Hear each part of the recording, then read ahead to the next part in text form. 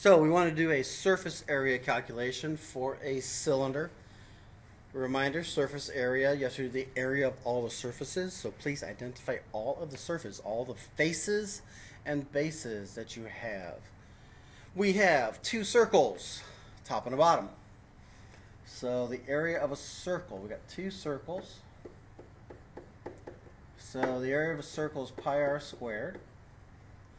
So we got 4 for our radius. So 4 times 4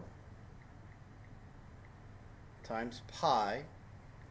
And again, we're going to be slightly different if you use the pi button on different calculators, or if you're going to approximate at 3.14, 50.27, and that would be centimeters squared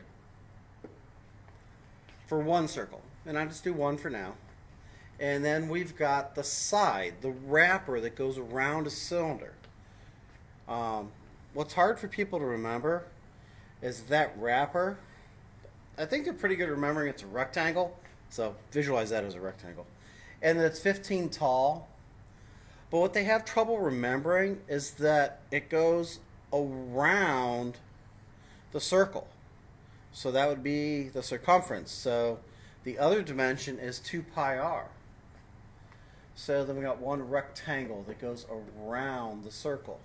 So that's 2 pi r around times how tall it is.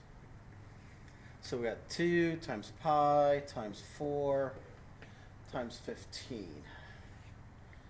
So 2 times pi times 4, which is the circumference again, times 15, and I get 376.99.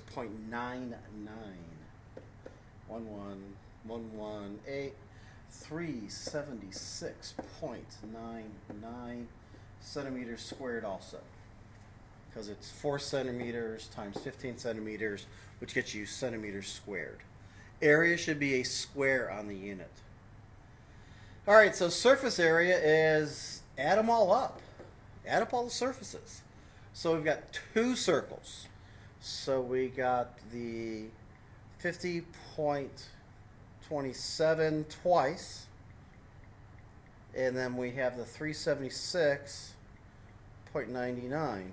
So we've got a 477.53 centimeters squared. So that's surface area. Account for all the surfaces. Some places call it all the bases and faces.